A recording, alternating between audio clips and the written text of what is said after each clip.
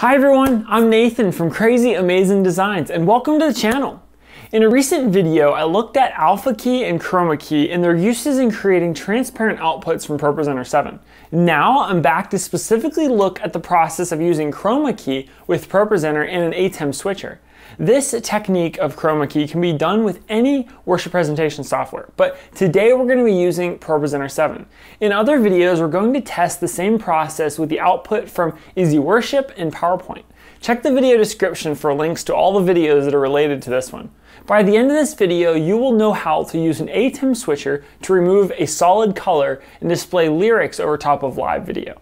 Chroma Key is a pretty straightforward process. Unless all you watch is Mandalorian, no wait a minute, then you have watched the handiwork of green screens in action. Green screens are primarily used in movies that require special effects, but sometimes those effects aren't so special.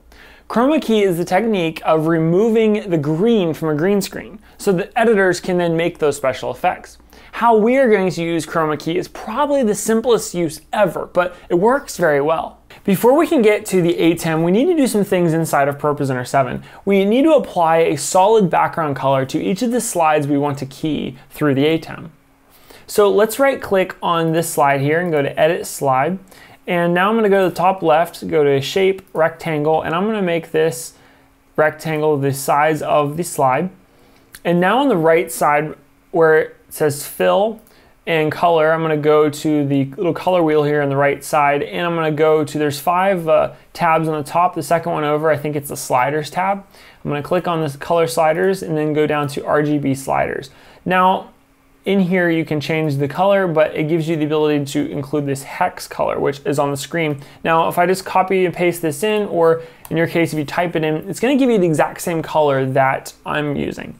So on the bottom left of this window, the last thing I want you to do, there's this little sample of the color. Go ahead and drag that into these little save boxes. These allow you to save this color sample for later use.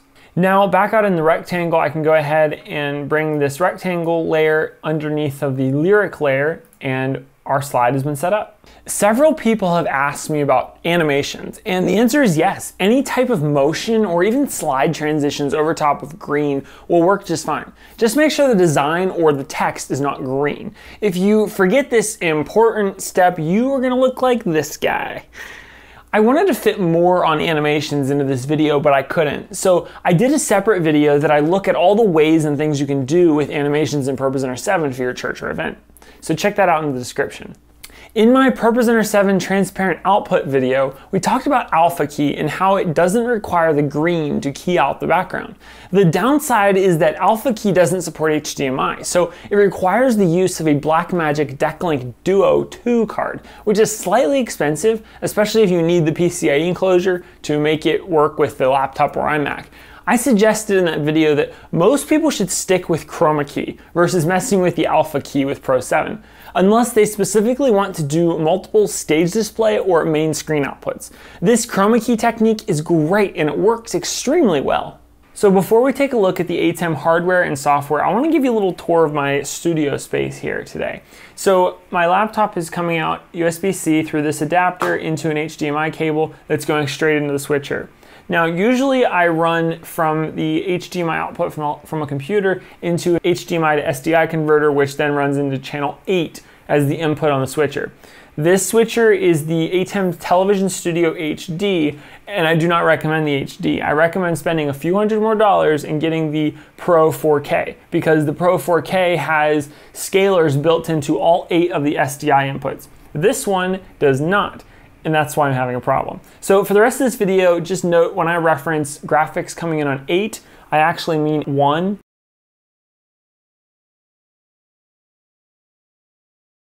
I've got this little Atomos monitor here that the SDI output for multi-view is going into, and we're viewing that there. So if you take a look at the output window or the multi-view here from ProPresenter, you can see that I'm currently running some announcement slides. And I'm gonna go ahead and click on this lyric slide, and it's gonna bring up the green slide on the multi-view. To remove the green, we need to change some settings inside the switcher. That way we can use the lyrics over the live video. I'm going to start by setting up the hardware panel, and then I'm going to set it up inside of the ATEM control software. So I'm gonna go to Menu, and I'm gonna go over to Upstream Key, and I'm gonna select Key Type as Chroma. And now I'm gonna go to Fill Source, and I'm gonna make sure that the graphics input is selected, wherever we're getting our graphics from. And then I'm gonna go over and select the color generator, and I'm gonna change the hue to 110. And you can just slide through all of these here. Yep, so 110, perfect. And now we should be able to activate our graphics. So I'm just gonna hit the key 1 cut button. If I take that out of program. So the key 1 cut, you can see it puts my keyed graphic into program. Perfect. Now that cuts it on and off, but what if you wanna fade it? Now if you select the key 1 tie button, which takes you from background to key 1 tie, and now we can auto it on and off the screen. And you can still cut on, cut off, fade on, fade off. So if you're, a couple examples you might use this. So your ProPresenter operator, they send you the graphics during the sermon. And then you can let the switcher operator fade them in and decide when it's time to use them. And then when they're done, you just fade it out, and then the person sends you another graphic and you fade it in, etc., etc.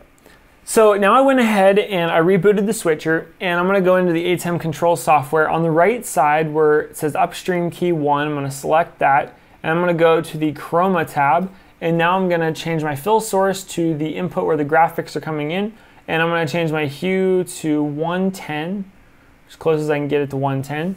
And now we should be all set up with our graphics. So now to activate the graphics, I'm gonna select On Air. Perfect, so that cuts them on and off.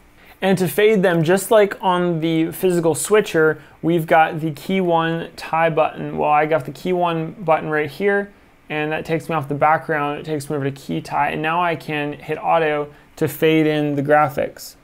There you go, it goes in and it comes right back out.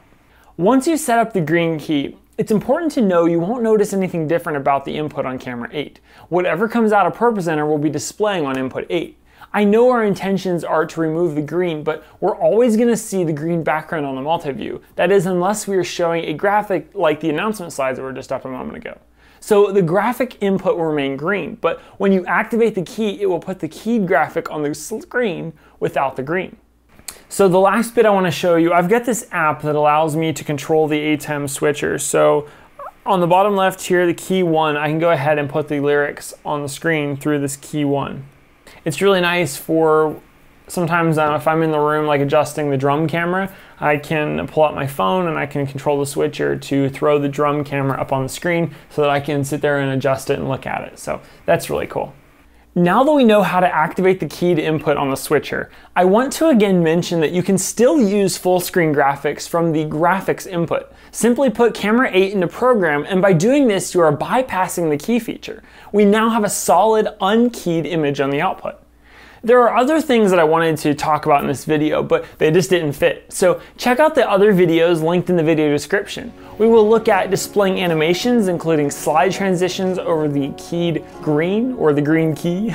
Black bars make text easy to read, but what happens when we reduce the opacity?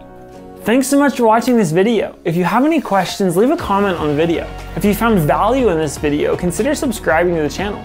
Follow us on Instagram at CrazyAmazingDesigns as we strive to help churches and teams do church and event production well. See you in the next video.